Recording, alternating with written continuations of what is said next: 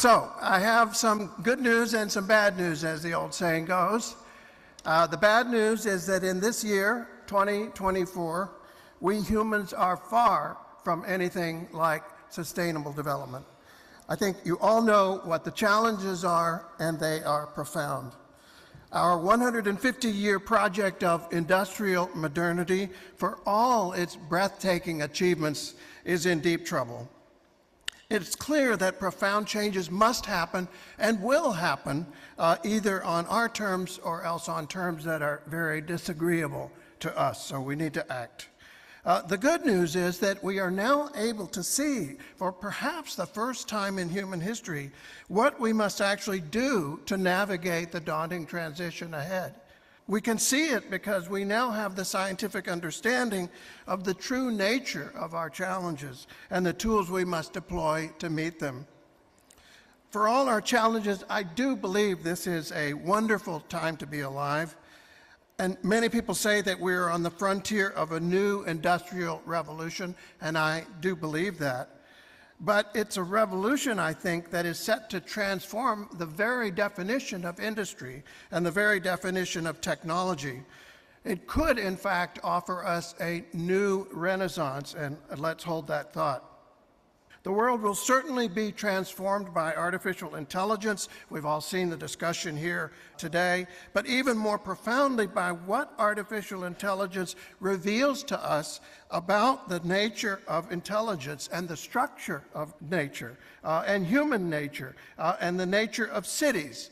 And that's what I want to explore with you today. My own focus is on cities and on the role they play in creating both our challenges and our opportunities.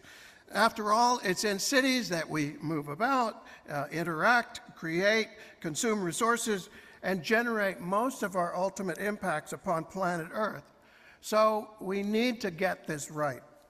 And yes, some of that will involve deploying new technologies, since we have always been a technological species. But more deeply, we will need to transform our understanding of what cities are and what cities must become. To be clear, I do believe this is a threshold of a great new era, not only extending our technology, but transforming it in fundamental ways. Here is the marvelous Webb Space Telescope, an astonishing technological feat, 1 million miles away from the Earth, deployed flawlessly. And it's given us profound new insights into the nature of the universe. And by the way, there are two of these. This is the Euclid Space Telescope. And using similar technology, we may need to deploy solar shields to reduce solar heating and protect the biosphere from the worst ravages of climate change. But adding ever more technology to failing technology won't help us if we don't address the deeper nature of the challenge.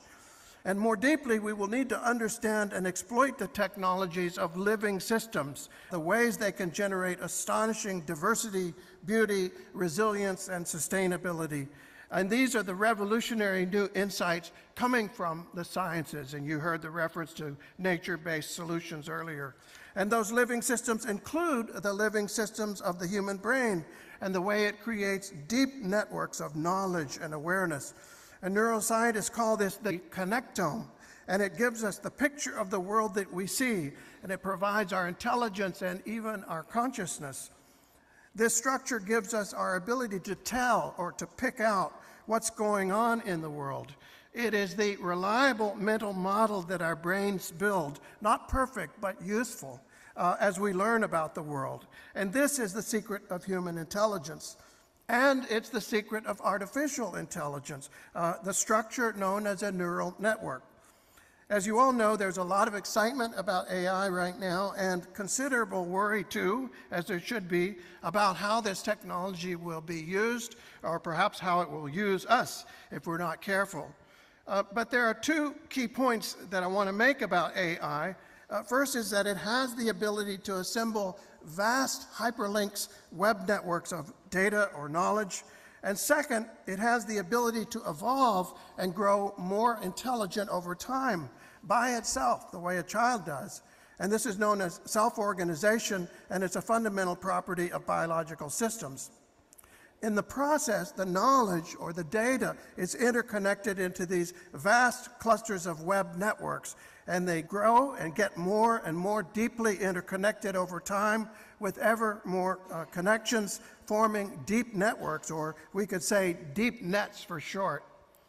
We could contrast those with what we might call shallow nets, with few deep connections, maybe because they're too new or they have other problems, and I'll come back to that very important point.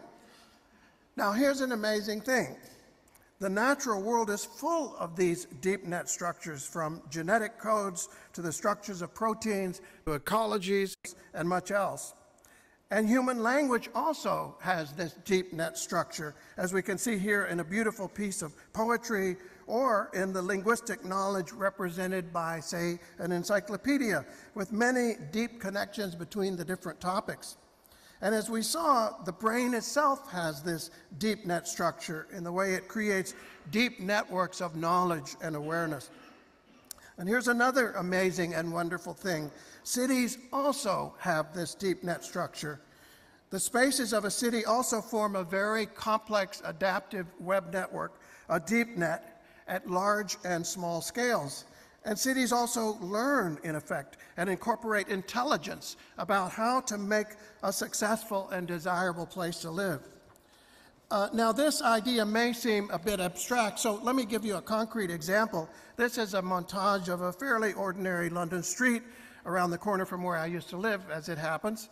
And you can see many private rooms, but also more public room-like spaces, the little spaces created by terraces or balconies or the sidewalk frontages of buildings. And these room-like spaces are connected to each other in some ways, and often not connected in other ways. We can see but not hear through the glass, or hear but not see through the hedge, and so on. And everything is interconnected ultimately to the street and to the public realm.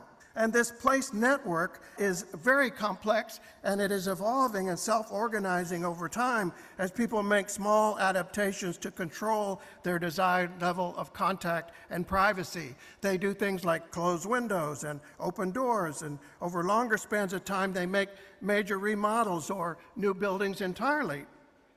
And as you can see here, when I went back 5 years later, it's fascinating how it's changed. New businesses and new paint colors, but also new kinds of spaces. Terraces above, a new stoop in front of the door below, and so on. These place networks are evolving. And the same thing happens at even larger scales over longer periods of time, as you can see here in the example of Venice over about a century. This is a drawing by the Italian architect and morphologist Saverio Muratori, and you can see the remarkable transformation and articulation of spaces in this one section of Venice over about 100 years or so. And it transforms and articulates right down to the ornamental details, developing into this rich, complex city that we all know and love today. And a similar bottom-up transformation happens in the natural world, where termites and other insects lay down chemical signals that they then use to build up highly sophisticated structures that control the temperature of their nests and do other important things. A really fascinating topic. This is a phenomenon known as stigmergy, and it's not controlled by a central authority. It's a process of self-organization. And yes, we humans do something similar in cities. We lay down information in our environment, patterns that then shape further activities, further patterns, compounding into the rich, emergent patterns of urban life that we all know and love. And as the neuroscientists are finding, beauty, or what we experience as beauty, is also an important form of information, telling us this is a good place, we will be well here, we can thrive here, and perhaps we will care more for that beautiful home and sustain it for longer. So I suspect that you can see now that, like brains, cities too can embody a deep form of intelligence, embodied intelligence, if you will, a deep net structure. And they can evolve and learn to be smarter about how to provide a place where people can thrive. Now, this new understanding of how cities really work, historically new, is still not well embedded into our modern systems. The remarkable journalist Jane Jacobs gave us an early account in the early 1960s when she described the organized complexity of cities.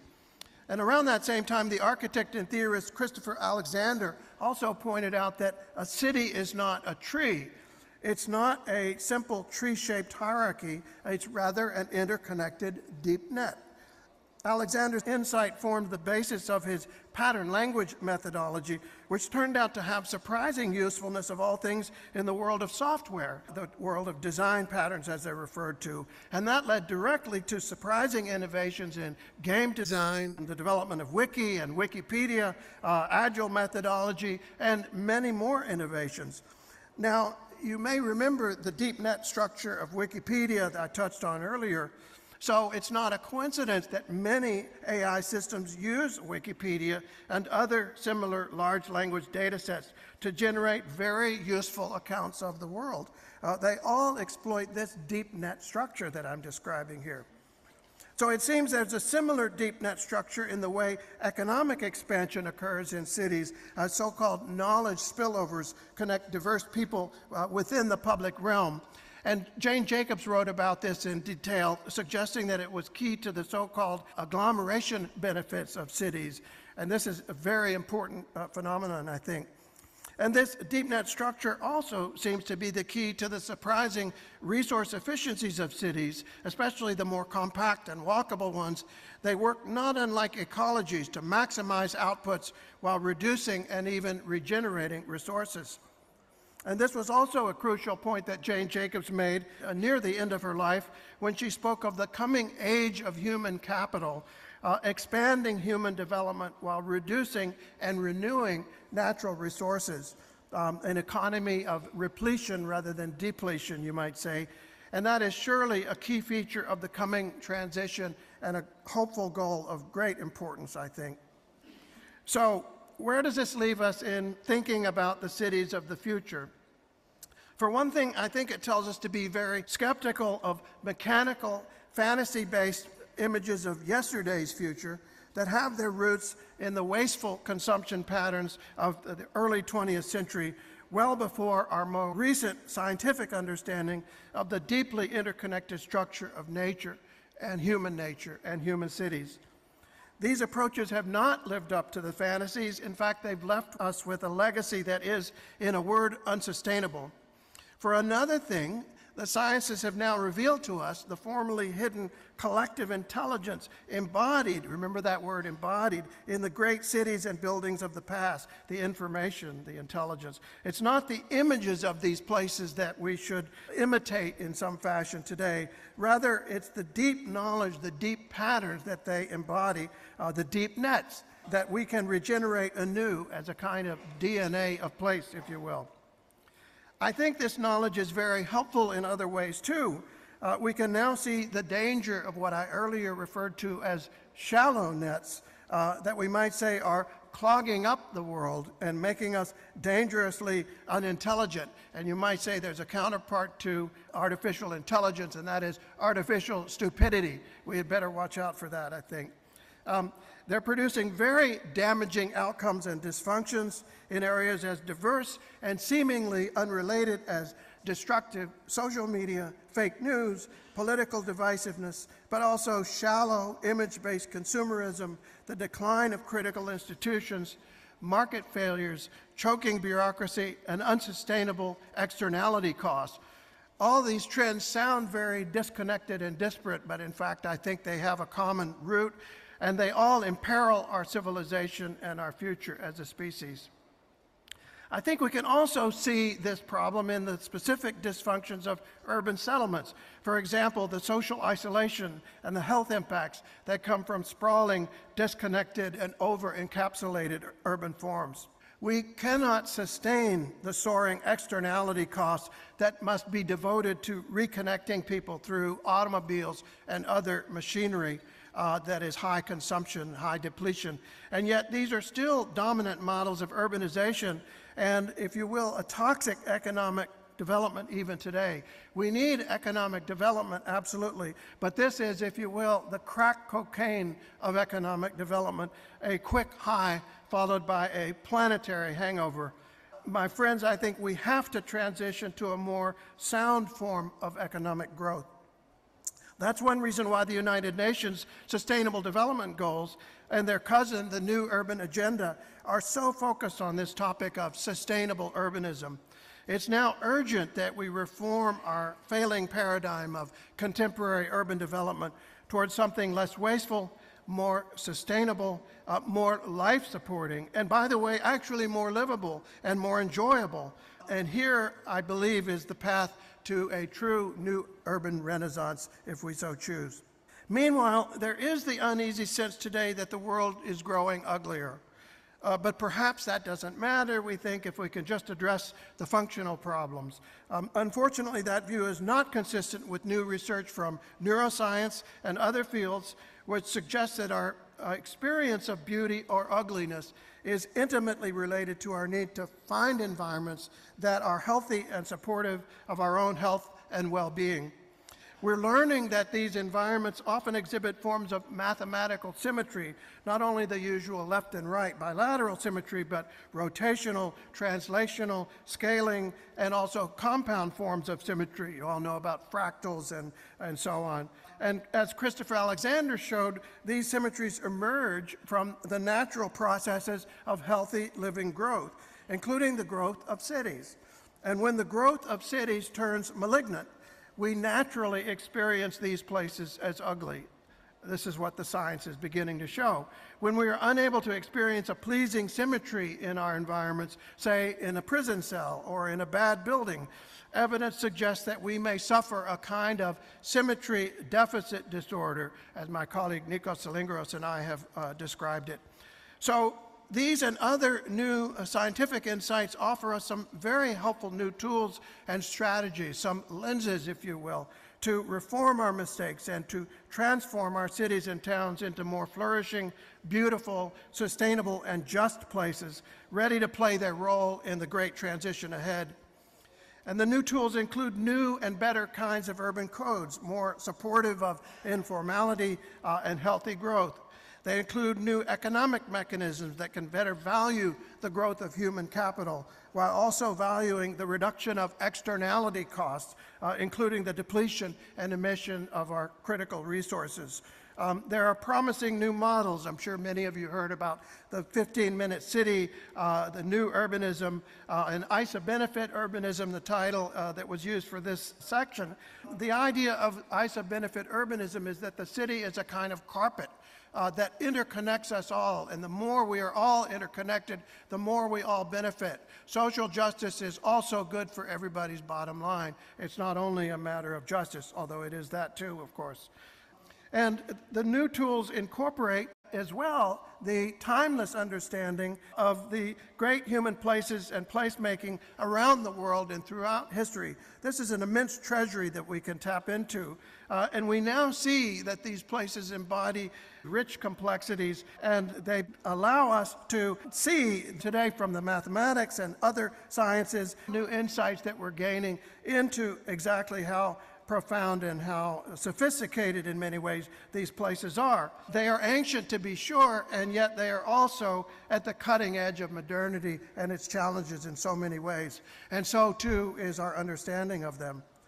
And by the way, here are several entirely new settlements generated on those ancient patterns by ChatGPT-4. You all heard Sam Altman this morning. Looks a little like this beautiful complex, actually. So there's much more to do to develop and apply these lessons through research and dissemination of practical knowledge. And that's one key goal of the new Rev Institute, a center at the new Sorbonne, Dubai. So I want to close on this line. I talked about the deep net structure of poetry earlier, and I think it's fitting to close with this very wise passage from T.S. Eliot.